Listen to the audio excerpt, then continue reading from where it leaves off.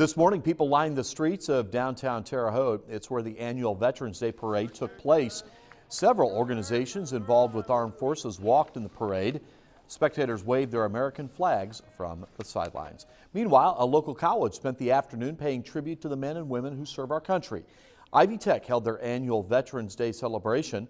The program honored the more than 100 student veterans at the school. The event featured special remembrances. The Ivy Singers were also on hand to perform a set of patriotic songs. Organizers say it's a way to show appreciation for those who fight for our freedom.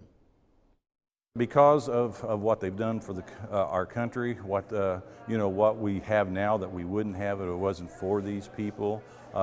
They've given a great deal. Many have given some have given their lives to protect what we have, our freedoms and the way of life that we have. This is the 6th year for the Veterans Day celebration.